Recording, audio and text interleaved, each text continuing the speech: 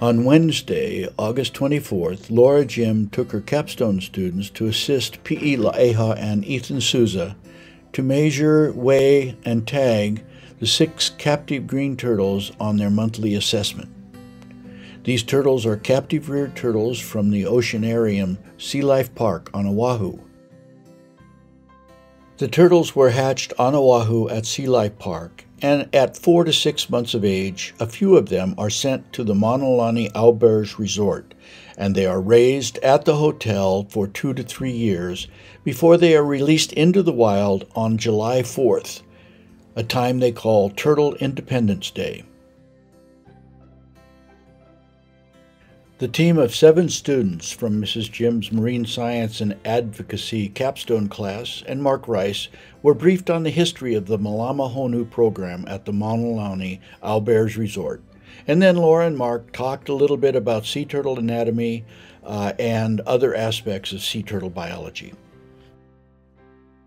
Ethan showed the students how he captures the turtles, and we went over the proper ways to handle sea turtles in order to keep them safe.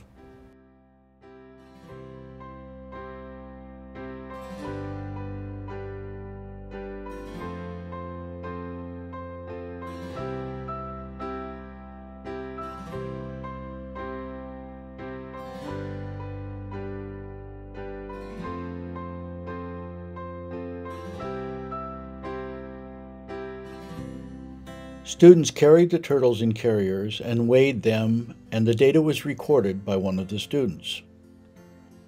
Weighed turtles were then put on an examination table, and various standard measurements were taken and recorded.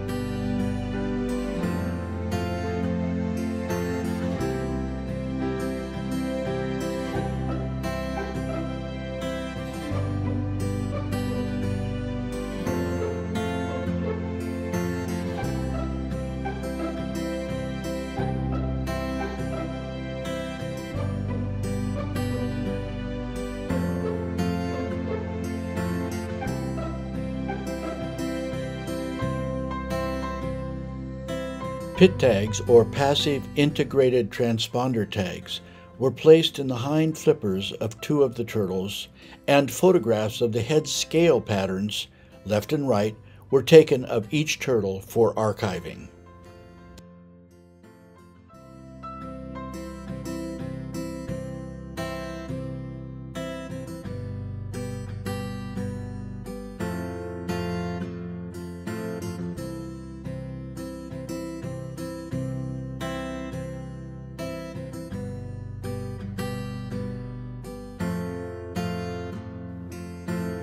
Once all of the measurements and observations were recorded, each turtle was marked with a white dot on a specific scale or scute for easy identification from a distance.